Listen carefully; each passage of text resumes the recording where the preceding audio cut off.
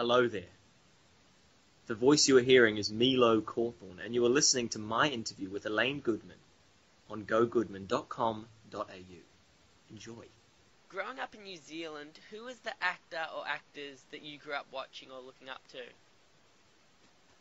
Man, I consumed a lot of Jim Carrey videos, a lot of Jim Carrey movies, Pet Detective 1 and 2, The Mask. He was probably the main inspiration. He was the main reason why I was excited about acting and why I thought it could be an idea.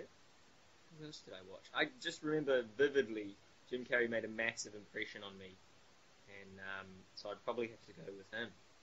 Right, that's a good place to start. So were you like into that comedy genre, or was it just him and his weird, wacky way of acting? I think I was just into that comedy genre. I remember watching. I can't remember what I saw first. It might have been The Mask. I think I went to the cinemas to see The Mask, and it was just like, whoa, it was insane. And I've since rewatched like Pet Detective 2, Ace Ventura, and like the amount of energy and like the amount of like it's like incredible overacting. But in every scene, he's pushing it so hard. It's like tiring to watch, but it's like incredible, man. Those performances are insane. But that was similar to Robin Williams. He was almost tiring to watch. Yeah, exactly. Yeah, they really expended everything they had. They gave it all they had. You began acting in theatre. Was acting always going to be your career path? Yeah, I guess. I started pretty young when I was like 11, and then it just seemed to fit. It just seemed it was something it seemed that I was okay at it right from the start. Like I didn't suck like right from the start. Like my teacher was like, "Oh yeah, you kind of got the hang of this," in terms of like drama games and stuff. Obviously, I probably was a very bad actor at the age of 11, but yeah, I think it just kind of came naturally because I was always a bit of a show off. And then like during school, I got a couple of like kids TV shows when I was like 14, 15, and that set up a dangerous pattern in my head because you get a TV job when you're at school, and so you leave school for like 2 months. You're getting paid for a 14-year-old what seems like mentally crazy money, but it's probably not. And like you're hanging around on sets, like food on sets, and so it sets up this thing of like acting is amazing. And then you go back to school and you're like, I don't need this. I got acting. And then school finishes, and then the acting like doesn't happen, and you're like, oh shit. But yeah, acting was the only thing that really drew me in, and I was like, yeah, I would like to do more of that. There's nothing else at school really that I was that into. And you started off doing a lot of theatre, and that's where a lot of people start. Was that a good training ground for you, memorising lines and acting live? It's hard to know. I think so. I think it's definitely a different set of skills. And like when I first went on to any kind of screen work, I was always like similar to Jim Carrey or to Robin Williams. I was pushing it hard. Like there was no subtlety in my performance. If they wanted me to be sad, I was like rubbing my hands into my eyes, faking tears, and I was like. So I think it's a different set of skills as theatre, but it teaches you. I think a lot of it's just about being in front of a crowd and being comfortable or trying to be comfortable in front of a lot of people. You know, I think that's pretty important. Yeah. And what about that transition to acting on screen, where you're not acting in front of people, only the people that are telling you what to do? Yeah. And the people that are trying to make you look good. The first screen gig I did was a thing called Secret Agent Man, where I was playing this nerd who was like a super genius. He was like Q. It was like Kid 007, and there were a few kids, and then I was like Q. I was like the nerdy guy. And that was kind of good because I guess transitioning into kids TV is the stuff is pretty over the top as well. You know, they're not expecting you to give like Oscar-worthy performances if the show's on at 3 p.m. on a weekday. And so that kind of suited me because I could be kind of over the top and a bit silly, and yeah, that was that was really fun. It was like super low budget. Like our green room was a van. Like that's where we would go. We'd just sit in the van. And but that was super fun because it was people like all around my age. There's like 5 or 6 of us. And yeah, that was really great. Yeah, and you've started going on to what I've got questions about. You started out on kids' TV shows. Is that a challenge acting-wise? These are great questions, by the way. Power Rangers. I know. Power Rangers was the biggest challenge just simply because of the length. Because most other TV shows are only for 3 months, and Power Rangers was 6 months. And by the end of that 6 months, you're like, wow, we've been screaming out like Power Rangers R.P.M for like half a year, and you start to be like, geez, is this my life now? Like it starts to get a little bit mind-boggling how there's that energy and so yeah, that was the hardest just because of the length of time. But no, other than that, they're mostly quite fun. And you mentioned Power Rangers R.P.M, which was you did a couple of kids shows and then you did Power Rangers. Were you a fan of the original series growing up? Yeah, I don't know how. I must have seen it because it got banned in New Zealand quite early on. Really?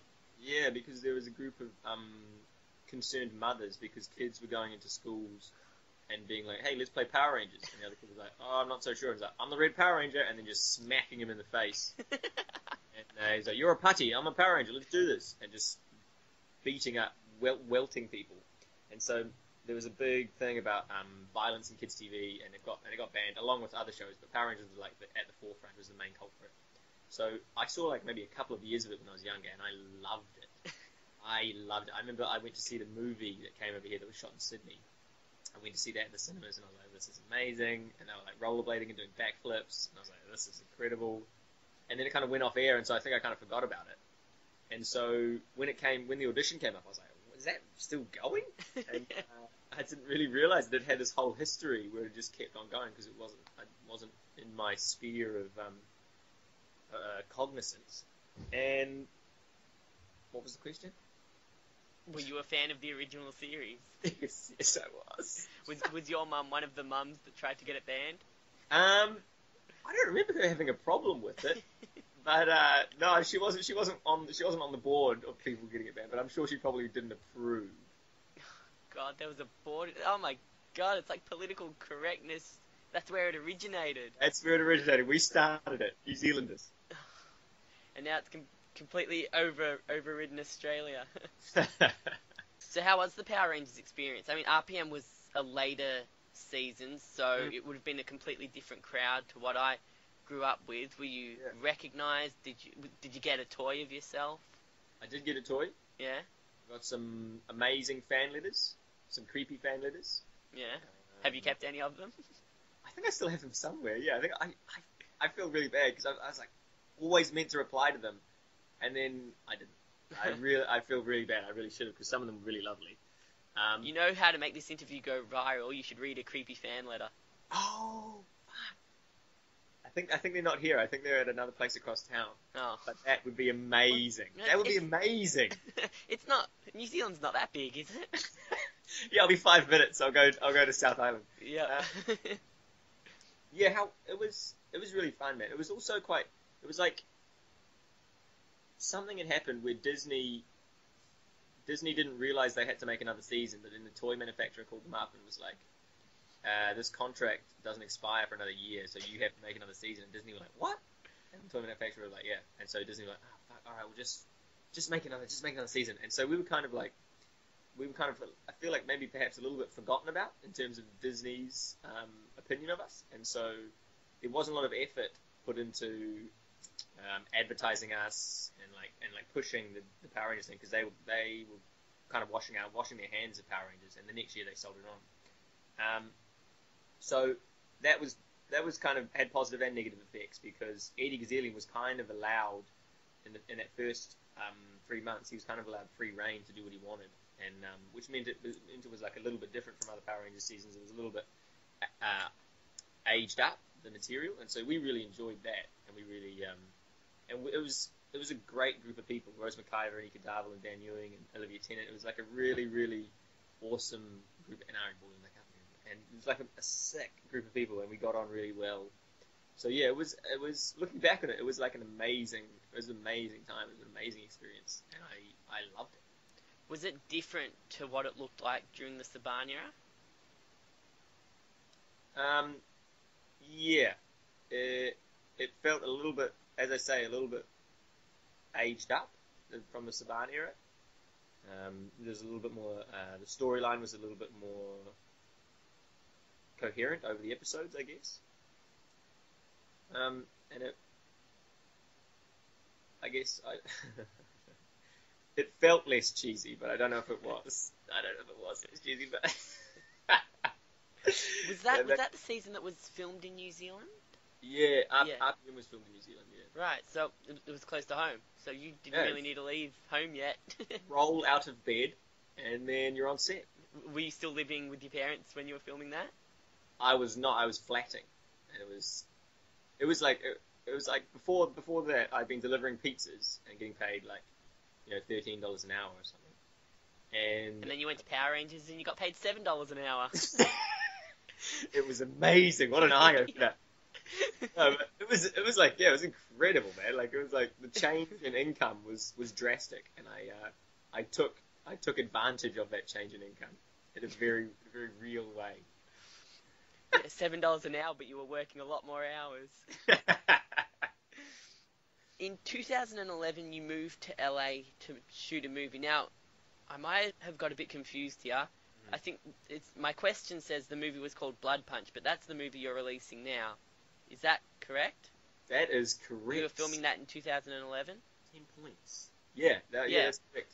So how hard was the move to, first of all, to the other side of the world, and then second of all, into horror, when you'd been doing kids' shows? So start with the move to the other side of the world. The move to the other side of the world was made a lot easier by Eddie Gazelian and Madeline Paxson, who were the writer and director of Blood Punch and the producer and writer of that season of Power Rangers. So we got along with them really well, and I didn't realize how much they liked or respected us until Eddie wrote me an email saying like, "Hey, we've written you guys into this film. If you want to come over and film it, let's do that." And so me and Liv were like, "Oh shit, okay, let's do that." And so yeah, it was surprisingly easy because they were there. We lived with them for like the first few months. So we moved out on home, and like LA. The hardest thing about LA was the visas. Like, we could only have a visa that allowed us to act, and so you couldn't do other jobs, that was hard. But apart from that, it was cool, man. It was an amazing experience to go and live in LA. The hardest thing, I guess, was like in New Zealand. You can't escape the nature. There's a bush wherever you drive somewhere. There's a forest, there's a mountain, there's the ocean, and in LA, you're close to the coastline, but it doesn't feel like it. You feel like you're in this like desert with like stucco walls, and like I think that was one of the hardest things is like eradicating that nature from your life. And what was the other question? Blood Punch? The move from kids TV into the horror genre. That was that didn't seem that hard. I don't think that was a lot of. Does it involve a lot more acting? Or can the horror genre be as cheesy as kids' action TV? Yeah, I think, well, especially for Blood Punch, like, it's not a film that takes itself too seriously. And neither does kids' TV, really, especially neither Rangers. And so, the move, it was just another gig. Well, we definitely did a lot more rehearsal and talked about the characters a lot more and treated that side of it with more respect. But no, it was Blood Punch was fun. It was also quite fast, and there was a lot of pressure, but there was a lot of really fun stuff. And how often are you moving between New Zealand and LA? Not that often now. I'm thinking about going back for a short while, just to visit Eddie and Maddie and check that out. But no, I came back in 2013, and since then there's been a fair amount of work in New Zealand. And I didn't have the urge to go back to LA. Nothing was calling me back there. So yeah, for the moment it's New Zealand and perhaps Australia and maybe a couple of little visits to LA. Was it always your intention to? I mean, you said horror just popped itself up. Are you happy in horror? Do you want to try other genres as a young actor, or Uh, is horror something you're comfortable with? I'm comfortable with being employed. Yeah. Yeah, really. I'm really into I'm really into comedy, and I enjoy working on comedy stuff. I feel like that's very enjoyable. But I guess if you do anything for long enough, it gets boring. I haven't done horror very much at all, so I'm still very interested in it, and I still think it's there is something about horror films and like kind of genre movies that is quite freeing because there's nothing expected. It's not like a biopic. It's not like a serious biopic. There's very little pressure on you to be amazing, you know. And so that's quite fun, and it feels a bit more like I don't know. Yeah, I guess freeing is the word. There's less pressure. But yeah, no, if there was anything else that I really wanted to do, it'd be comedy. It'd be like a comedy film. Have you ever tried stand up? Stand up terrifies me. Eh? It terrifies me. I feel like it's a completely different style and set of skills that you need. I've been to see some. I went to see some stand up the other like a couple of weeks ago, and it was 3 hours of like raw, like fresh stand up comedians, and it was like. Oh, like people bombed so often, and it was just like, oh god, it was so hard to watch. So no, stand up is like deeply scary to me. And now you're releasing Blood Punch 5 years on, and it's screening in New Zealand. Can you tell me a little bit about the movie? Blood Punch is like I watched the ad, and it looks kind of creepy. it's a little bit creepy. It's like Groundhog Day meets Blood Simple. It's like a noir black comedy thriller / horror. Um, it's a love triangle on meth. Use any of these you want. Well, now this interview has coarse language and drug references. So we're good. We're going down the right track. Yeah, good. um, yeah, it's a hard movie to describe because it's kind of it's noirish. It has like noir themes, and we watched Noir-ish. it's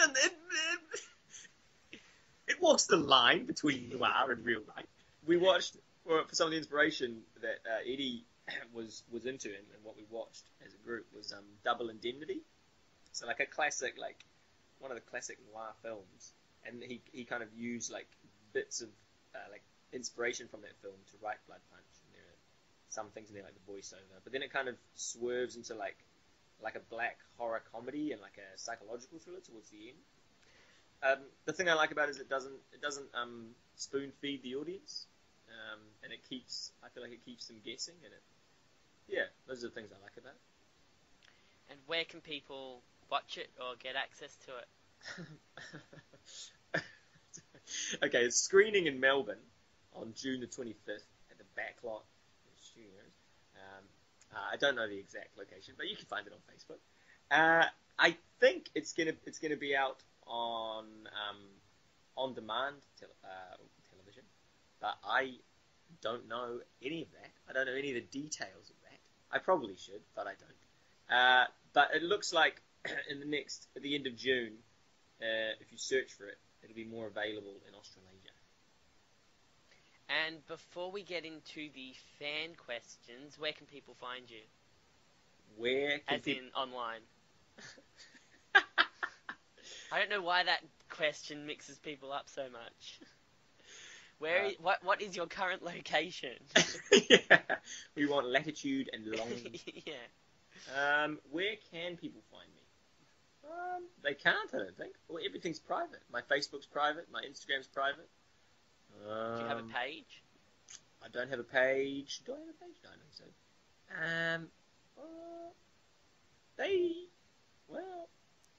They could send me an email. Do you have a fax machine? Yeah, or like if they have pigeons. Yeah, people just hold on to pigeons. Could they send me an email? I wonder if I should. Yeah. Oh well. Okay. Send an email. I'll set this email up right now. If people want to say hi and see what you're up to. there'll be a live webcam feed. So send an email to Milo Cawthorne is nice but too thin at gmail.com. Okay. Did you really just set that up? I'm going to set that up. Yeah, I'm setting that up right now. Okay. So why don't you get into social media? As in, as a page, so people can find you?